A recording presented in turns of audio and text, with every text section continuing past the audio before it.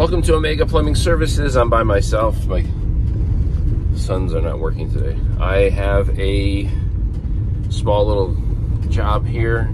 A woman called me up the other day, an elderly woman, and she's like, she needed help. And anytime I get a call from the certain area that I'm going to, I know that they're going to not like the prices. I'm going to try to give back to the community. Sometimes I go there to this place and I'm like, no, I don't want to get paid. And they will force money into my hand. Like I can't give it back. So anyway, this woman has a problem with her washer dryer. She has a leak. I don't know if I could help her, but I'm going to go there pretty much for free and see what happens, because I have a little bit of time on my hands and it's not far away. Now, if it was like 20 miles away, it's a different story. This is literally in my neighborhood, so I had nothing to do. Well, I shouldn't say that. I had time, so I'm going to see what's going on. We'll see what we find. So thank you for joining Omega Plumbing Services, and let's see what we meet here. My name is Pat. Apparently they are watering something. Watering. I don't know what that's going to be. That's a lot of water. They planted something. I am looking for a certain space. I have no clue where I am. Here we are. This is not it. Poor people. They didn't have money to begin with, and then they got flooded out by this huge river.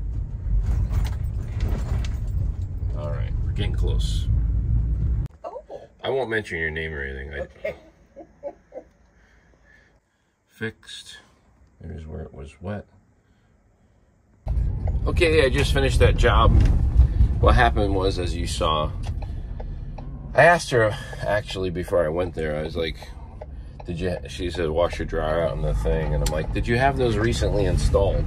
She goes, yes. And I'm like, oh, it's probably something like that. So I kind of knew going over there wouldn't be too bad. You never know, but went there. Whoever put the washing machine hose on never tightened it thoroughly. It could happen, obviously.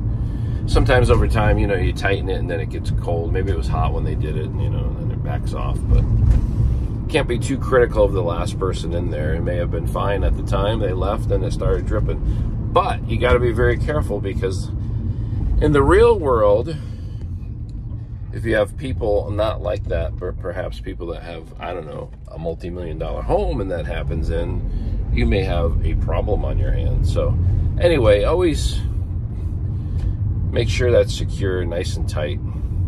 Anything you do before you leave, because and if you touch something somebody else did, then you know that's another issue. That's another liability. Everything's about liability. That's why I don't understand why, if you go into construction trade and you say, okay, I'm going to do this house for you, you're married to that.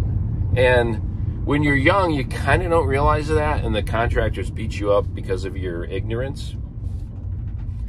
And they fully understand it usually. I thoroughly understand now my liability and my issues, and I am not going to go out and do anything unless I am getting well compensated for taking on risk, because that's what it's all about, risk reward. It's just like in any investment.